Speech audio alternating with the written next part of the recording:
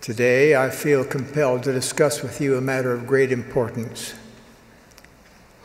Some weeks ago, I released a statement regarding a course correction for the name of the church. I did this because the Lord impressed upon my mind the importance of the name He decreed for His church, even the Church of Jesus Christ of Latter-day Saints. Let me explain why we care so deeply about this issue. But first, let me state what this effort is not. It is not a name change. It is not rebranding. It is not cosmetic. It is not a whim. And it is not inconsequential. Instead, it is a correction. It is the command of the Lord. Joseph Smith did not name the church restored through him. Neither did Mormon. It was the Savior himself who said, "For thus shall my church be called in the last days, even the Church of Jesus Christ of Latter-day Saints." Thus, the name of the church is not negotiable. When the Savior clearly states what the name of his church should be, and even precedes his declaration with, "Thus shall my church be called," he's serious. And if we allowed nicknames to be used or adopt or even sponsor those nicknames ourselves, he is offended. What's in a name, or in this case, a nickname? When it comes to nicknames of the church, such as LDS Church, the Mormon Church, or the Church of the Latter-day Saints, the most glaring omission is the absence of the Savior's name. To remove the Lord's name from the Lord's church is a major victory for Satan. When we discard the Savior's name, we are subtly disregarding all that Jesus Christ did for us, even his atonement.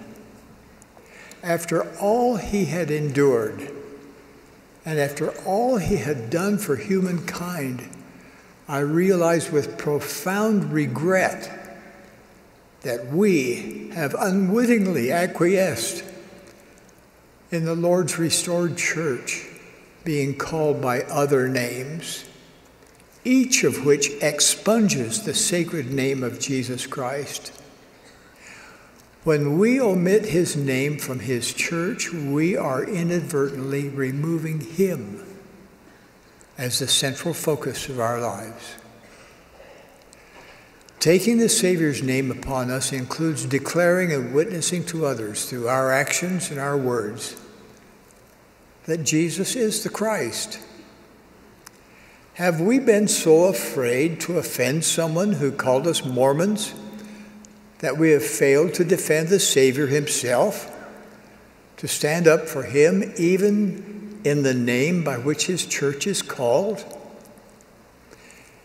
If we as a people and as individuals are to have access to the power of the atonement of Jesus Christ, to cleanse and heal us, to strengthen and magnify us, and ultimately to exalt us, we must clearly acknowledge him as the source of that power.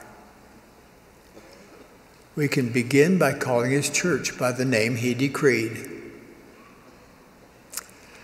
My dear brothers and sisters, I promise that if we will do our best to restore the correct name of the Lord's church, he whose church this is will pour down his power and blessings upon the heads of the Latter-day Saints, the likes of which we have never seen.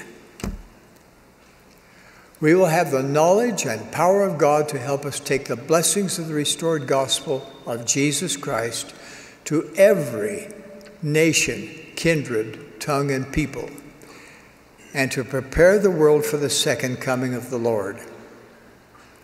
So, what's in a name?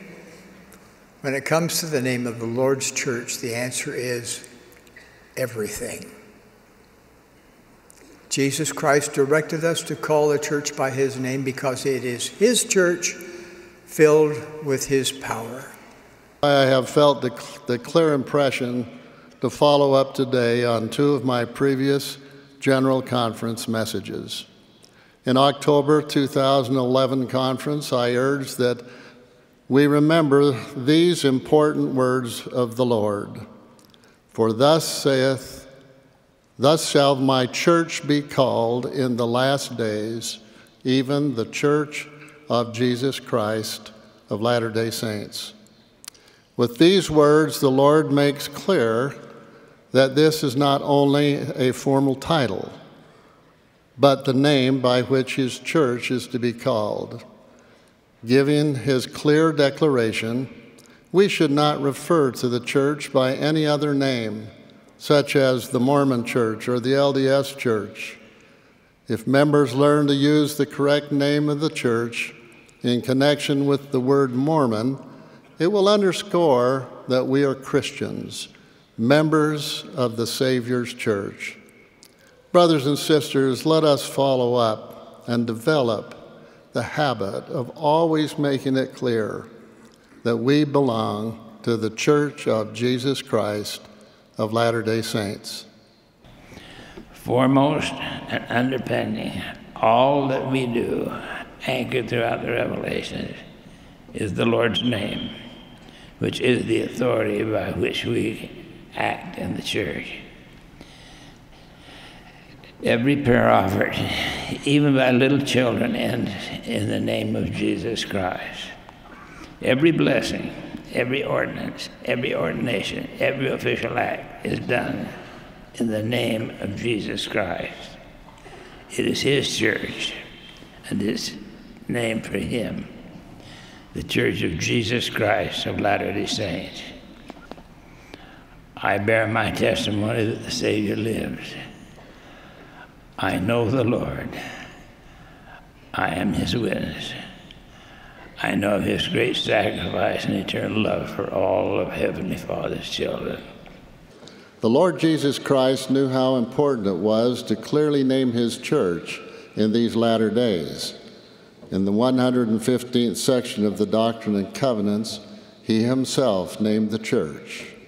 For thus shall my church be called in the last days, even the Church of Jesus Christ of Latter-day Saints. As you'll remember, President Boyd K. Packer discussed the importance of the name of the church in last April's General Conference. He explained that, obedient to Revelation, we call ourselves the Church of Jesus Christ of Latter-day Saints, rather than the Mormon Church. Because the full name of the church is so important, I echo the revelations from the Scriptures, the First Presidency's instructions in letters of 1982 and 2001, and the words of other apostles who have encouraged the members of the church to uphold and teach the world that the church is known by the name of the Lord Jesus Christ. This is the name by which the Lord will call us at the last day. It is the name by which his church will be distinguished from all others. Let us develop the habit within our families and our church activities and our daily interactions of making it clear that the Church of Jesus Christ of Latter-day Saints is the name by which the Lord himself has directed that we be known. As the First Presidency asked in their letter of February 23, 2001, the use of the revealed name of the Church of Jesus Christ of Latter-day Saints is increasingly important in our responsibility to proclaim the name of the Savior throughout the world. Accordingly, we ask that when we refer to the church, we use its full name wherever possible, close quote. Obedient to the revelation, we call ourselves the Church of Jesus Christ of Latter-day Saints, rather than the Mormon Church. It's one thing for others to refer to the church as the Mormon Church, or to us as Mormons. It is quite another for us to do so. The First Presidency stated, "The use of the revealed name, the Church of Jesus Christ of Latter-day Saints, is increasingly important in our responsibility to proclaim the name of the Savior throughout the world. Accordingly, we ask that when we refer to the church, we use the full name whenever possible. The world will refer to us as they will, but in our speech, always remember that we belong to the Church of Jesus Christ." In his April 1995 General Conference address, Elder Russell M. Nelson noted in footnote 37, "Speaking of correct names, we are reminded of a proclamation given by the Lord. Thus shall my church be called in the last days, even the Church of Jesus Christ of Latter-day Saints. He did not say, thus shall my church be named. He said, thus shall my church be called. Members have been cautioned by the brethren who wrote, we feel that some may be misled by the too frequent use of the term Mormon Church." Many of our people are disturbed by the practice of the media and of many others to disregard totally the true name of the church and to use the nickname the Mormon Church. 6 months ago in our conference, Elder Russell M. Nelson delivered an excellent address on the correct name of the church. He quoted the words of the Lord himself, "Thus shall my church be called in the last days, even the Church of Jesus Christ of Latter-day Saints." He then went on to discuss the various elements of that name. I commend to you a rereading of his talk. Today I would like to speak about a name. We're all pleased when our names are pronounced and spelled correctly. Sometimes a nickname is used instead of the real name, but a nickname may offend either the one named or the parents who gave the name. The name of which I shall speak is not a personal name, yet the same principles apply. I refer to a name given by the Lord. "Thus shall my church be called in the last days, even the Church of Jesus Christ of Latter-day Saints." Note carefully the language of the Lord. He did not say, "Thus shall my church be named." He said, "Thus shall my church be called." Years ago, its members were cautioned by the brethren who wrote, "We feel that some may be misled by the too frequent use of the term Mormon Church."